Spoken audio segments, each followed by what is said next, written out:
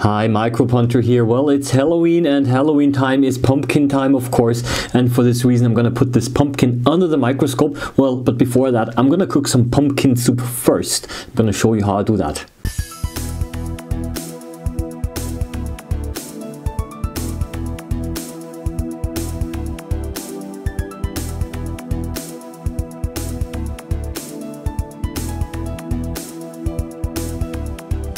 Well, let's start out first by cutting the pumpkin, and then you're going to boil it with salt. That's very important.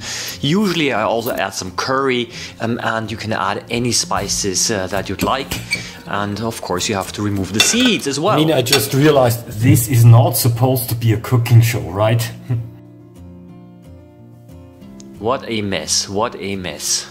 I think I have to clean everything up here. And here I'm just boiling it. Well, and just to be totally clear, I'm not just simply cooking here. This is called specimen preparation, because I also want to put some of the soup under the microscope, of course.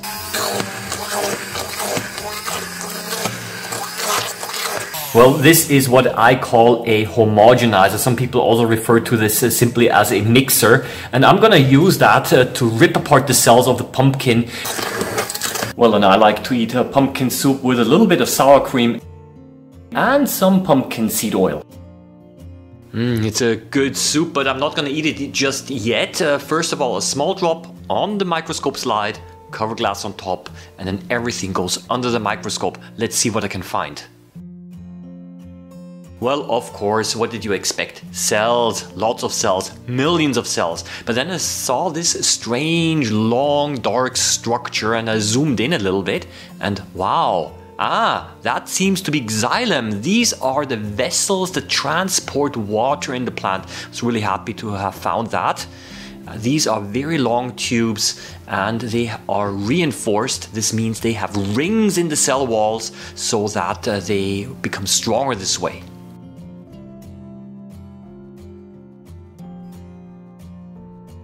Well, and so that you can imagine a little bit better how these things look like, these vessel elements look like, I have made some plastic molds here. In one case you can see the reinforcements are spiral, and inside here in the tube you can actually have the water flow inside these tubes. In other vessel elements, the rings are in parallel. In this case I used rubber bands to illustrate this here. Well, and here they are yet again at a slightly larger magnification. I'm focusing back and forth now. And these tubes, they can be very long, and also pumpkins, of course, they contain a lot of water. So these tubes are important for supplying not only the pumpkin itself, but also all of the other parts of the plant, the leaves and so on, with water. As a matter of fact, plants that invented these, the flowering plants that invented these many, many years ago, this was one of the reasons why they got so successful, is because they could all of a sudden transport water inside them in these tubes over a long distance. This allowed them to also grow in areas where there is actually not so much water available, because the roots were able to absorb the water and carry them to all other parts of the plant. Okay, well, now let's look at a few other cells that I found in my pumpkin soup. And now back to the cells again, and there are of course many of them. And now when you eat a whole bowl of soup, well, I don't know how many you eat, billions and billions and billions of them. All of them basically were once alive, now they're all dead because I boiled them. But in any case, they're still quite nicely visible. Of course, you are not able to see any movement here because everything has been killed off during the boiling process. You can also see that some of the cells also have a pigment in them. So this seems to be the thing that gives the pumpkin the color, the orange color. Yeah, that is one of the cells enlarged, and there is a little bit of movement around the cell, but these are just cell fragments and parts of other dead cells that are simply floating around in the water. But there is no movement going on in the cell, unfortunately. So I tried something different, and now I tried to take a raw piece of pumpkin and I scratched some of the material off. And here what we see is starch. Many starch grains. These are these round structures of different sizes, large ones and small ones. And those starch grains are there because they store the glucose. They store the glucose of the pumpkin.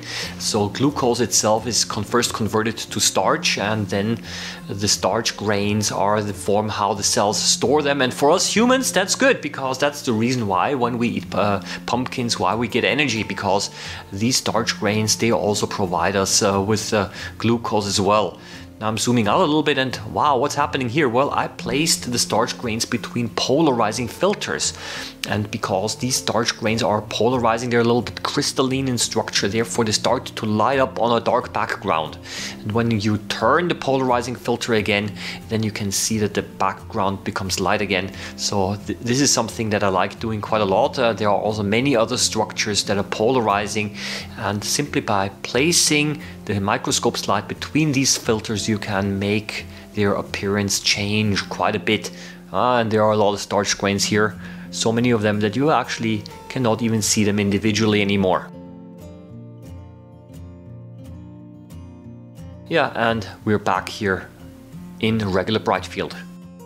Cooking of plant material for microscopy is actually a well-known and a common way to make the specimen and to make the tissue soft, and it's called heat maturation. So when I made the pumpkin soup, actually what I've done is I've prepared, of course, the specimen in such a way that it was able to become sufficiently thin to be observed under the microscope slide. And the mixer that I used to make the soup actually did not spin sufficiently fast to break many of the cells apart themselves. It only separated the cells, but the cells, they remained largely intact.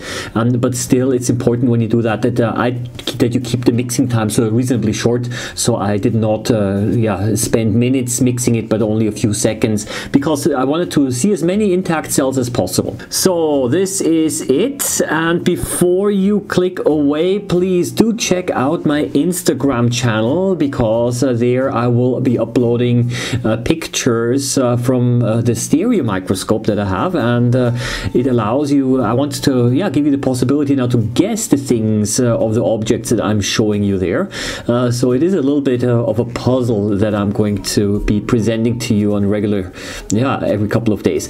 In any case, wish you all the best. Happy microbe hunting as always. Subscribe to the channel if you liked it, and see you around next time. Bye bye.